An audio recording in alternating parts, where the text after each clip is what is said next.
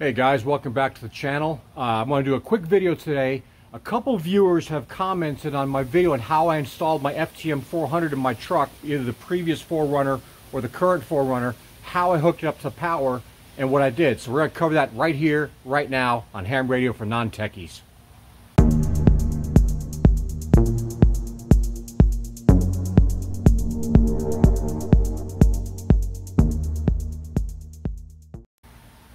Welcome back to Ham Radio for Non-Techies, guys. Like I said, we're going to jump into this real quick. Not going to be a long video because it's rather simple how I did this. But I want to show you a couple options of what I did, what options I had, and how I had previously set the FTM400 up in my car. And this will work for any radio you're installing in your vehicle. It's not a big deal, but it's worth talking about. So let's jump into the car real quick, and we'll start from there and go back into the engine from there.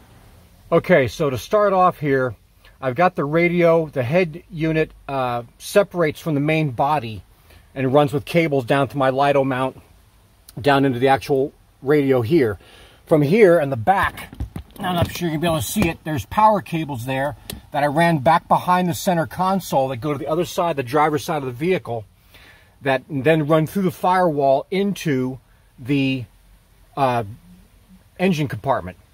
So what I did originally, when I had it set up in my old 4Runner, I bought one of these little power auxiliary kits that I had screwed onto the driver's side of my old truck, and the wires came into here, and the wires from this went into the engine compartment to hook up to the battery.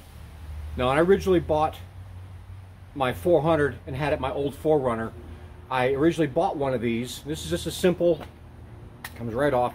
It's a simple little fuse box where you put your power in from your battery and you hook up whatever you want into these things here based on the type of amperage you want. You can change out these fuses and, you know, mix and match them up however you want. I have this in my Amazon store if you're interested in buying one, but honestly I don't really know if it's actually that necessary, because like I said, your radios come with power cables that have inline fuses. Now, when I did this next setup, when I got the new vehicle, I did not use this, obviously, because it's in my hand. So I ran everything directly to the battery. But I want to show you another option that they came out with. This is mainly for Toyotas. You can get them for almost any car. This one was specifically made for my Toyotas. We're going to pop into my engine compartment, and I'll show you what I did there. Okay, so looking down at my engine compartment, you can see I've got the original wiring for the radio hooked up directly to the battery, going back through the firewall and back in to where the fuses are inside. And what I did is I had to cut the wires to feed them through the firewall, which came right down there somewhere. And then I resoldered and crimped everything to get the wires connected again before I ran it back to the radio. Now, what I've since purchased, and this is an option you can do, I bought this little auxiliary power kit. And it's got a big breaker on here, and this is made for hooking up electronics to your car.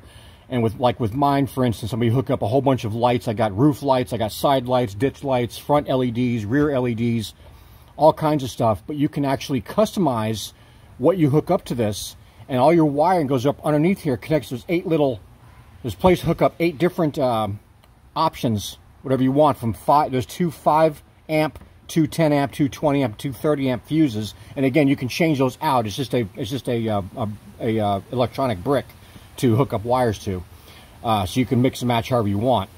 And you have an 80-amp master breaker over here. So I bought this thing. I wired this thing up because I do on my truck. I've got these right now. I've got these little what they call Raptor lights, and I wanted to be able to have options to turn them on and off as I see fit. So this was a cool little addition to buy, and this also connects directly into the battery and comes down here and goes into the or grounds on the side of the chassis of the vehicle. But this runs back to a command center, or a little command module that's inside the truck. So let's go take a look at that. Looking inside the vehicle, we have this push button option here, and you can program. There's all kinds of stickers you can put on these little buttons here to make it do whatever you want. So I've already got mine set up for my DRLs, which is the Raptor lights in the front. I've already got it preset for my light bars, my roof lights, my windshield lights, my rear lights, and I have 3 more spots up here. I can put anything I want. I can add in compressors or whatever you want to do with it, you can do all kinds of stuff. So you can, there's no limit to that. But as a separate option, if you wanted to, and I don't see a real need to do this, but you could use that power commander or that power auxiliary kit and plug your radio, instead of directly into the battery, plug it into that thing and then power your radio by pushing one of these buttons to activate your radio and turn it on. So that's another option you have if that's something you might be interested in. But as you can see, I didn't really want to deal with that. I'm happy with my 400 being just where it is. My mic's crooked here. But with my 400 like that, I just hit the power button. I'm ready to go. I mean, actually, it's hooked up to power now, so I can just turn it on now. And it should just pop right up. So I have it on constant power. Whereas if I had it hooked up to that little auxiliary power kit, it would only come on if the vehicle had power running to it. So it turns off when the power in the vehicle's off. So I wanted to make sure I had total control, which is probably another reason why I don't really want to have my radio hooked up to that. I'd rather have it on its own separate thing. And it's already protected, like I said, by the fuses that come with your radio. So that's it, guys. There's not a whole lot to it. The wiring was relatively simple. You have options when you're hooking your radio up to your vehicle. Oh, and before we go, this is going to be an edit for the video here. I know someone's going to ask about this. What if the wires I get with my radio aren't long enough to go from where I have it mounted in my car up to where the engine compartment is and the battery, or however you plan on hooking up your radio? Honestly, just grab the wire, bring it up to Home Depot, or look on the wire itself. It should tell you what the gauge is. If you can match up that gauge, go on Amazon, buy some of the same type of wire, maybe get something that's, high temperature or a silicone wrapped wire, and solder and crimp everything, and cut the length you need for your installation, and make sure it looks good. It's not a very difficult thing. If you bring it up, if you don't have that option, you don't have the specs on the wire casing to tell you what gauge it is, bring it up to an electronics store, bring it up to Home Depot. Somebody will be able to identify and tell you what that wire gauge is and match you up with something that will work for you. Anyway, guys, let's get back to the video.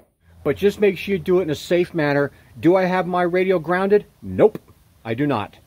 I have the rear. If you saw the other video when we installed this thing, I've got that diamond lip mount for my antenna. I use the plates it came with to ground it to the, acts as a type of a ground to the truck. But I see no reason to ground my radio in my car. I mean, I'm not running any kind of special equipment. Nothing's going to cause a power surge, nothing like that. And I've been running my radio like this for 3 years and never had a problem. This particular radio survived the accident that I had last year where I flipped my truck over and hit another car. So if it can survive all that, I'm pretty sure it can survive any static in the area, which I don't really think is going to be an issue or problem. So anyway, guys, if you like this video, please give me a thumbs up. It helps YouTube understand and know that you like these videos, you like the information I'm bringing to you. And if you're not a subscriber, subscriptions are still free. Hit the subscribe button, click on the little bell. You'll be notified when I do new videos. And until then, guys, my name is Scott. My call sign is KI5MPL. I thank you for joining me today and watching. Have a great day in 73.